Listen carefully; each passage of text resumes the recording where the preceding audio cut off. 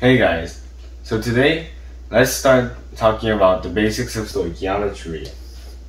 Stoichiometry is basically the quantitative relation between compounds and reactions, such as this one. By quantitative, we mean a specific quantity, like say 1 to 3 or 5 to 2 or something like that. For example, in this famous reaction, which is used to make ammonia gas even to the modern day, we can use stoichiometry to find how much hydrogen and nitrogen we need to get a desired quantity of ammonia gas.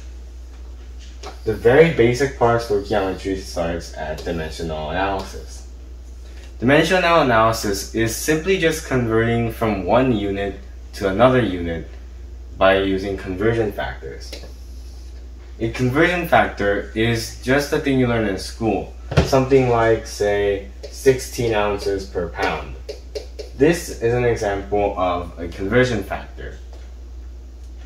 The thing that's so good about dimensional analysis is that you can actually change the units and make like terms, but not change the overall magnitude. For example, if I want to convert 3 pounds to ounces, I can simply multiply by this conversion factor I just showed you to get 48 ounces.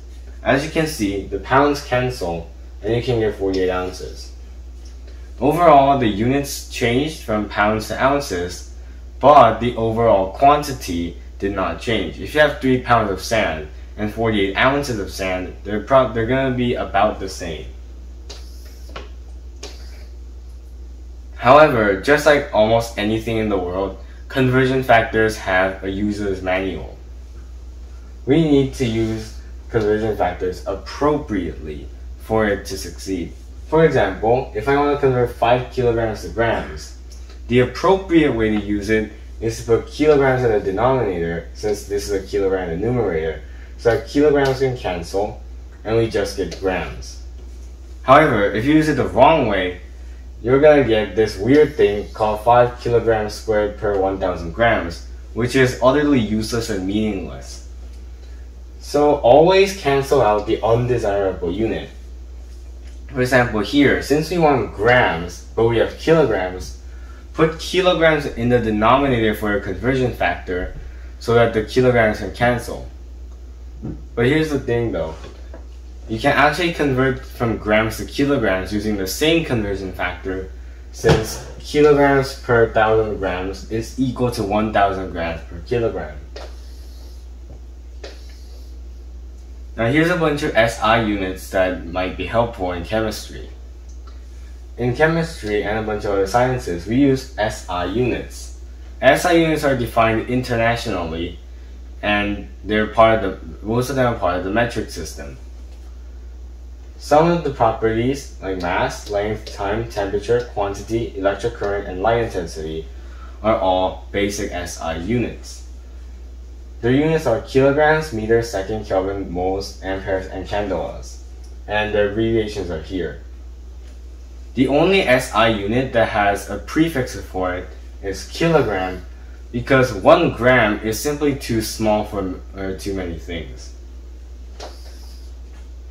However, we can also use SI units and combine them in different ways to make more complex units, and they're called derived units. A bunch of derived quantities include area, volume, density, speed or velocity, etc. And they all derive from something else, like say area, such as in meters squared, is derived from the unit length. However, some derived units can have multiple derivations. For example, energy, measured in joules, is derived from weight, length, and time, since 1 joule is defined as 1 kilogram times meter squared per second squared. Many of these units, like joules, grams, tons, etc., can be made larger using something called prefixes.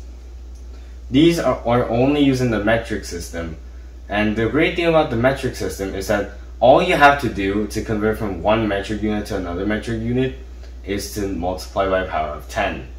This is not true for customary units though, so if you encounter a customary unit, don't put something like giga here because it's just going to sound weird. Here are all the prefixes, symbols, and power of 10 values for very common in prefixes.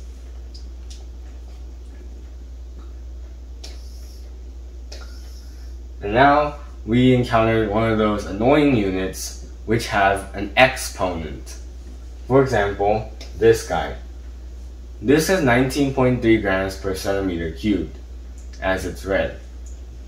We want to convert this to kilograms per meter cubed, but the annoying thing is we can't multiply the conversion factor from centimeters to meters just once, because the centimeter and meters both have an exponent.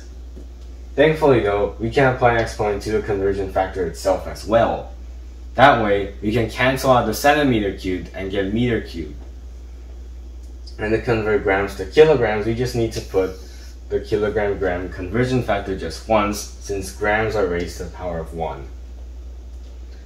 When you do the math, the 100 centimeter per meter will cube, and we get 1 million centimeter cubed per meter cubed. And then the centimeter cubed and the grams cancel, and we get 19,300 kilograms per meter squared. And now let's try something that's a bit longer.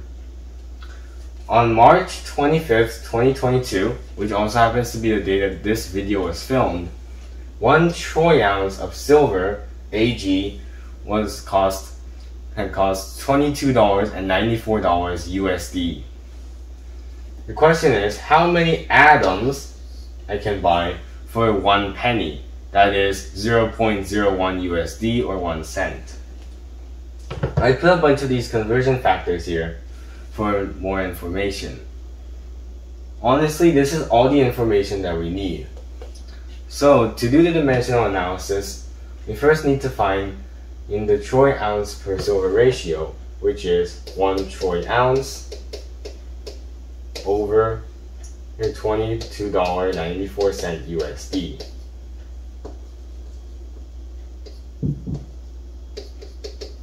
So this is the amount of silver we get for $22.94. But I want to have cents in the denominator so I can get atoms per cent. That is why I put the weight quantity up and the money quantity down there, because the money quantity can be converted to cents and the troy ounce can be eventually converted to atoms. Now some of you guys might find it absurd that we can actually convert a weight quantity into atom quantity, but it's actually very much possible as long as you have a pure substance. Here the silver is assumed to be pure, so we can't actually convert the weight of the silver into the number of atoms. So if we do the math, let's first convert this dollars right here into cents. I'm pretty sure a good amount of you guys know that 1 cent is equal to $1 is equal to 100 cents. So here the dollar unit cancels and we get 100 cents here in the denominator. So now that the cents part is done, all we have to do now is convert troy ounces into atoms. Since we don't want troy ounces, but we do want atoms, but the conversion of troy ounces to atoms is actually pretty hard to do. So we're going to have to put together a bunch of conversion factors to eventually get to atoms. It still works, it's just a bit more conversion factors. However, it's probably going to be way simpler than the conversion factors directly from troy ounce to atoms. So first let's convert troy ounces to grams, as given right here. Since we don't want troy ounces, and because troy ounces is in the numerator, troy ounces should be in the denominator. That is, if you want to get a really usable number. And in the top we put 31.109 grams. And then we have to convert the grams to moles. This is the molar mass of silver, and we have to multiply that. So we get 107.87 grams in the denominator, right? Since grams are up here. On top of that we put 1 mole. So now we've gone from troy ounces to moles. And we're only one step away from getting to atoms. All we have to do is use Avogadro's constant to convert from moles to atoms. Since moles are in the numerator, I'm pretty sure you guys can guess right now that moles should be in the denominator for them to cancel out. And then we put 6.022 times 10 to the 23rd power atoms. Always label your units so that you don't have to get confused. If you don't label units, you're likely going to get confused and not know what to divide or what to multiply. So now all we have to do is do the math. So here we just have to punch it in our calculator. And then we get 7.57 times 10 to the 17th power atoms per 1 cent. Or atoms of silver, to be specific. Now, we could have just written something really long, like say 757 quadrillion atoms of silver. However, that's just going to be too long. So sometimes we have to resort to use scientific notation, which uses a power of 10.